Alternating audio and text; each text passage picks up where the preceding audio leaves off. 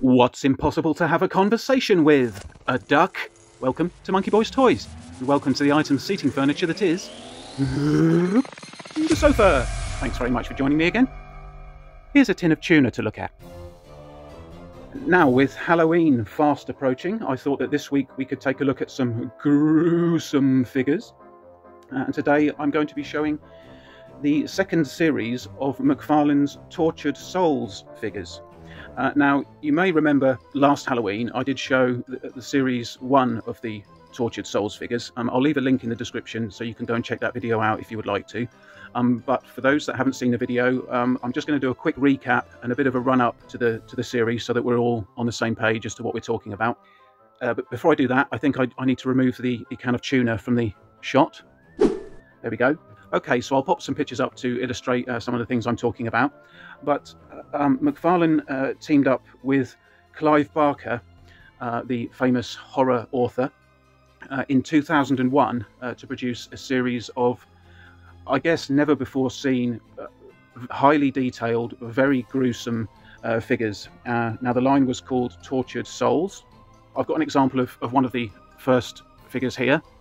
As you can see, they were very gruesome figures, highly detailed. I don't think I've seen action figures quite this detailed before. There was an awful lot of work went into these sculpts. The designs were created by Clive Barker and Todd McFarlane together. Now, in the first series there were 6 figures, of which I have 5.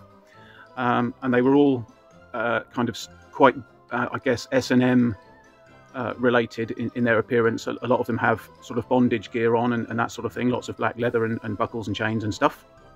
Now, each figure in the first series was based on a novella called Tortured Souls by Clive Barker, and each figure came with, I guess, 1,000, 2,000 page word short story detailing some of the background to each character. I guess each chapter was a sort of morality tale of sorts. They were very gruesome, not for the faint of heart, but it was set in the world of Primordium, and it sort of explains who the characters are and how they're connected to each other, and it's quite an interesting read. So yeah, that's how they were presented in series 1.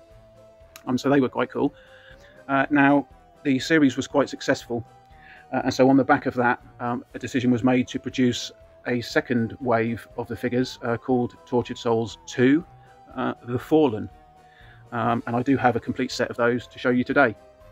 So I guess we'll dive in at random with one of those figures. And here we have Moribundi. Now, I have showed this on the channel before, I believe, but I think it's worth having another look at just as part of the set. So here we see the blister bubble showcasing the figure inside. Obviously we can't see the back of the figure, which is also very highly detailed, but I won't be opening these. I'll be leaving these on the bubble.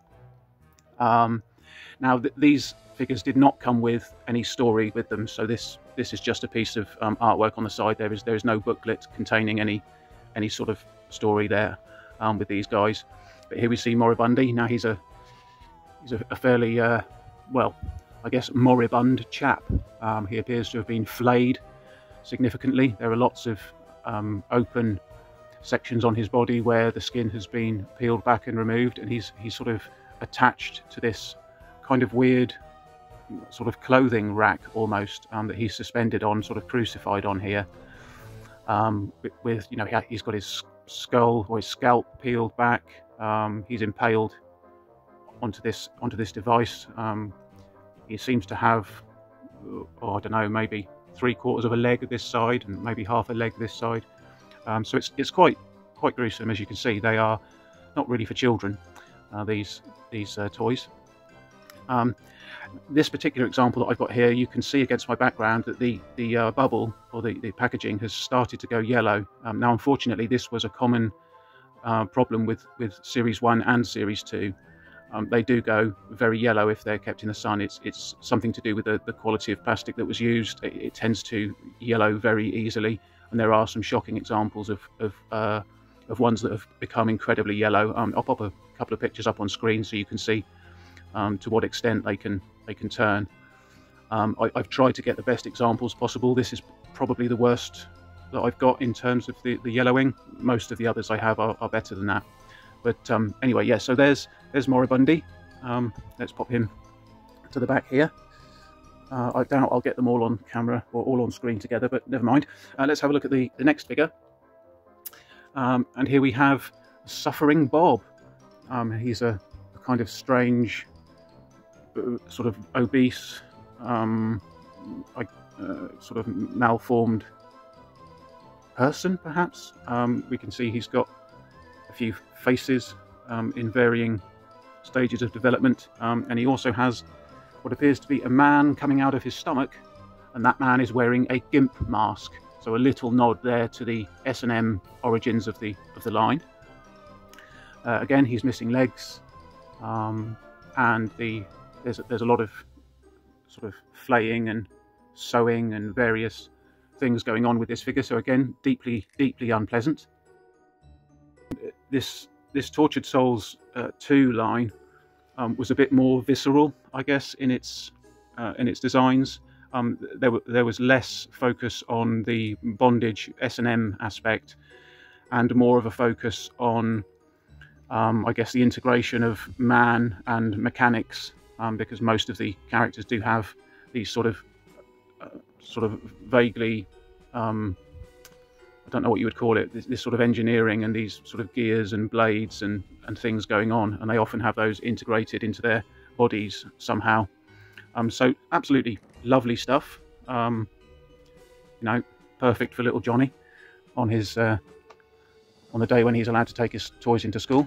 Take a couple of these in and frighten everyone to bits. You can see this one is slightly yellowed, but it's not anywhere near as bad as it might be. Next up we have Zane. Again, we have a little nod to the bondage aspect with his sort of leather dress or whatever it is he's wearing here.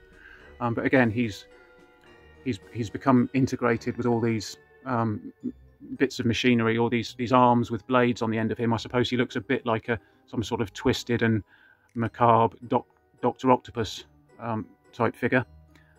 He does appear to have both his legs. One of them's quite heavily damaged, but there we go. And he has this contraption that he's sort of standing upon, or that's holding him up, or who knows? Who knows? I mean, it's, yeah, lovely stuff. Let's just have a quick look at the back of the cards. They're all the same. They all have the same design on them. There's no difference between the characters as far as I'm aware. So yeah, there's that. So we've got Zane here. Don't quite know what's happened to his face. There appears to be some sort of staples or whatever holding half his face together. I don't know what's going on there. But again, thoroughly pleasant figure, as you can see. Next up we have Feverish.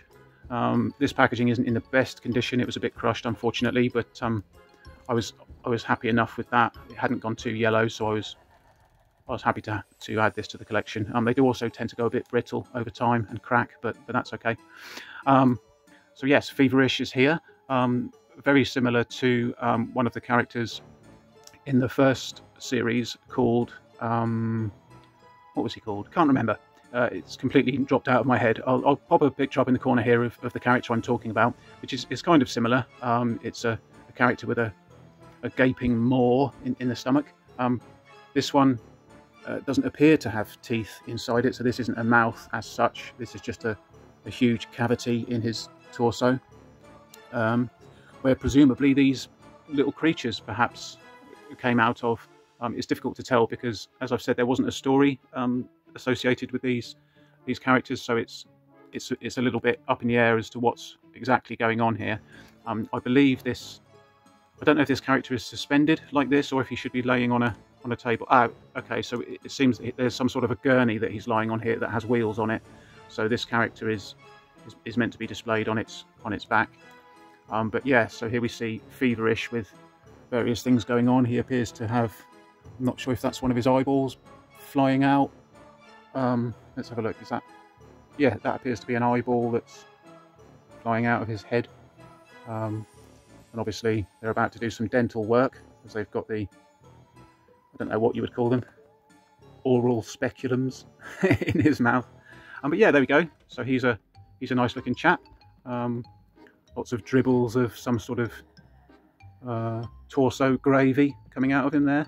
So yeah, lovely stuff. Not at all nightmare inducing. So there are the 4 male characters from Series 2, which leaves us with the 2 female characters. I'll leave my favourite until last, but first up we've got, now I think this is pronounced Soltax. She is, again, slightly S&M, I suppose, because she's got a bit of leather on her and she's got some fishnets on there. Again, she's got a Dr. Octopus feel about her because she has these additional limbs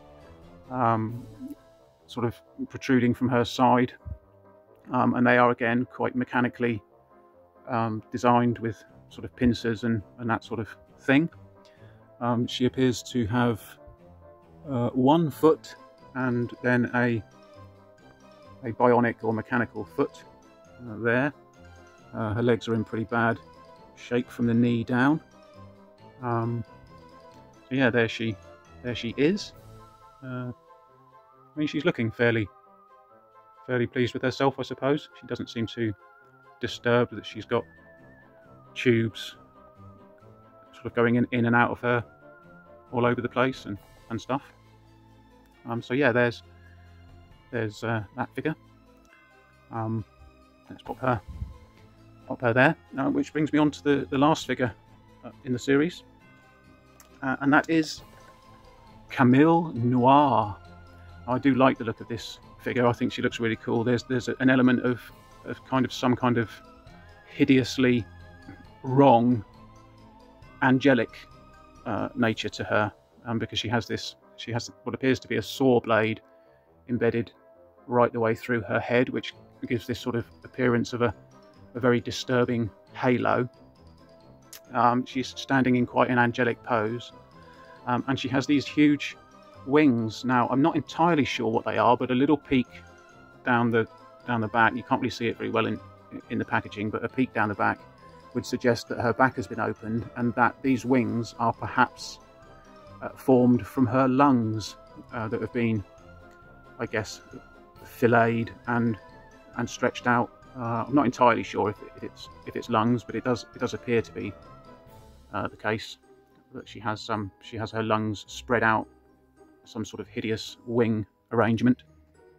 I believe that was a kind of medieval torture. At one point they would do this, and they would extract people's lungs and spread them out over their back like wings. So perhaps it's a reference to that. She's got a long flappy bit of skin coming out of her shin here, which seems a bit peculiar.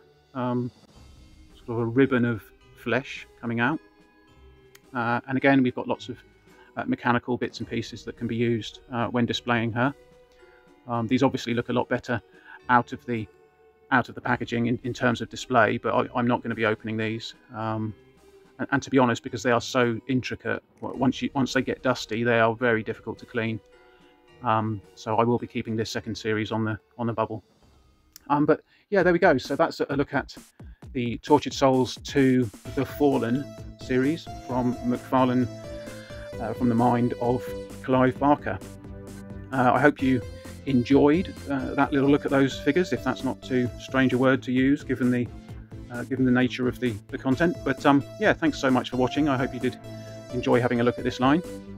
If you did enjoy the video, please do give it a thumbs up and share it with any other duck you may know. Do subscribe to the channel if you haven't done so already.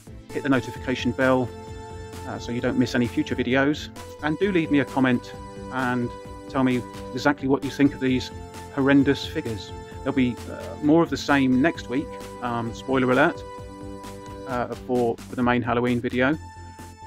We won't be straying too far from this territory, so if you didn't like this video, you're unlikely to enjoy the next one. But there we go. So thanks very much for watching, everyone, and I'm going to make like a shepherd and get the flock out of here. See you next time. Bye! I'm not a horse, I'm a pony!